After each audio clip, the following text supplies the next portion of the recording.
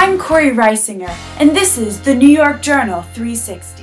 December 4th of 1890, and today, New York World journalist Nellie Bly returned home from her world travels, during which she broke the record set by Jules Verne's fictional character in his novel Around the World in 80 Days. Bly reportedly proposed the publicity stunt to her editor at The World, who countered, saying they should send a man instead. Bly had this to reply: "Very well, start the man, and I'll start the same day for some other newspaper and beat him."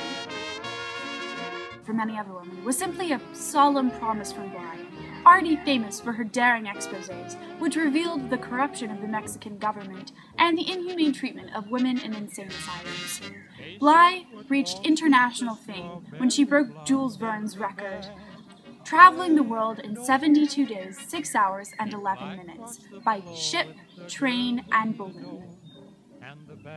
Bly's career in journalism began when she was only 18, after she wrote a tenacious letter to the editor in response to Aramis Wilson's article in the Pittsburgh Dispatch, "What Girls Are Good For," in which he described the woman's role as being only in the household, and described all working women as, quote, monstrosities.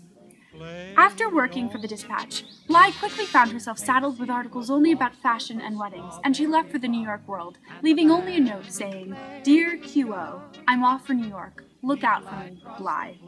Bly was also the only reporter to cover the Pullman's railroad strike from the perspective of the strikers, and she's famous for her novel 6 Months in Mexico in 1888, where she exposed the corruption of the government in Mexico and its effect on the country's poverty, which ultimately had her expelled from the country.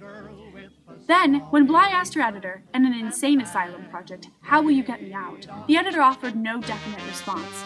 Bly made fame once again with her novel 10 Days in a Madhouse. So today, we celebrate Nellie Bly, not the first female journalist, but certainly one to remember.